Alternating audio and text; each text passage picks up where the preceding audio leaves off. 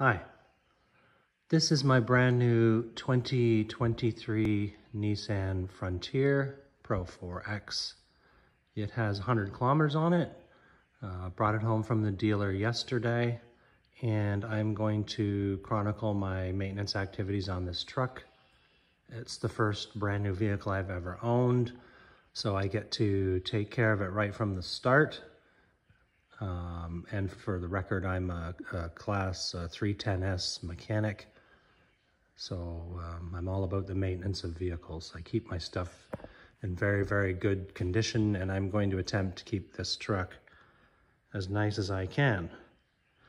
And fortunately for me, I have a hoist, which makes it a lot easier for me to do really good maintenance. So I brought it in this morning and put it up in the air. And the first thing I notice is that it's already got rust on it.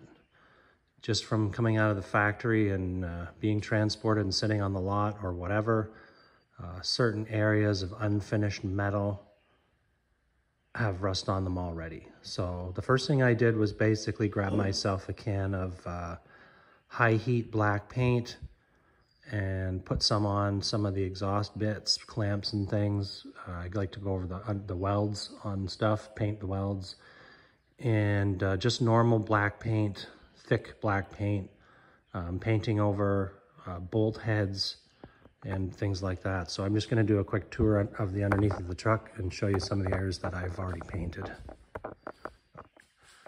So starting at the front here, basically everything that's black now, all these bolts were just unfinished bolts. This bottom knuckle here where the ball joint sits in, there was already rust on these edges here. And then up into the control arm, the upper ball joint, same sort of thing, already had some rust forming. So I've just gone around and painted all of these bolt heads, everything I could find. I just put some nice black paint on them.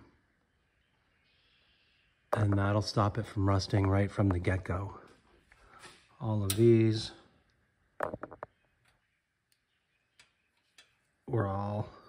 they're just normal bolts, but they don't have any paint on them. And my experience here living in Canada is after winter 1, everything is already starting to rust.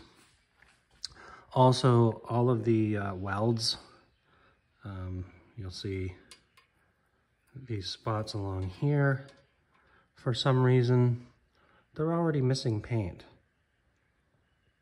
So I'll just paint over all the welds. Just give them a good shot of paint, and that will help my cause. I took my high heat paint. I like to just paint over these clamps, even though I think some of them are stainless steel. I still like to paint them. My last truck, I'm coming off of another Pro4X I bought. It was a 2017, and I bought it with like 25,000 kilometers on it and maintained it for up until now. So maintained it for 4 years or something like that. And you know, a lot of these bolts and these clamps and stuff were pretty rusty even by the time I got it. So I just gave everything a really good coat of paint, try to stop it in its tracks. Muffler clamps generally are not stainless steel, and they love to rust. You can see I paint over all the welds on the mufflers and resonators and stuff. And the hangers I like to paint. You know, it would take them a long time to rot through if you didn't, but I just like to put a coat of paint on them. All of these bolts.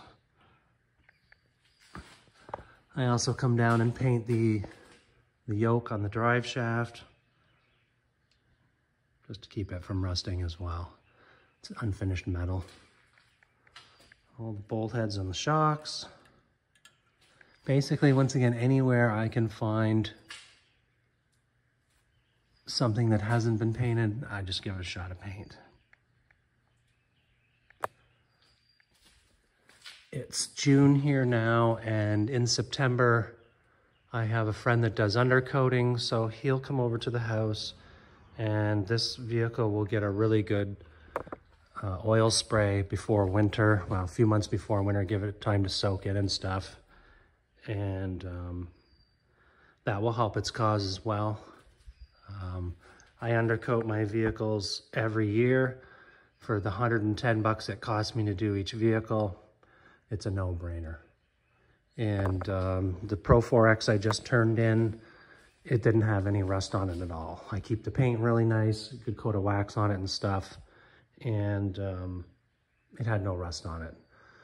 This truck, because I bought it new, I had it, Nissan offers a product called Shark Skin for the paint. It's some kind of protectant, and they give you a lifetime guarantee on rust and stuff, so I had that done as well. And they also claim that you don't have to apply wax to it after you've had it on, so I'll see how that goes as well. I'll update that as well and let you know how it's looking. So that's what I've done to the underside of this vehicle. I'm also going to take some lube and spray up some things like the spare tire mount and stuff, so if I ever have to get it down, it'll come off nice and easy.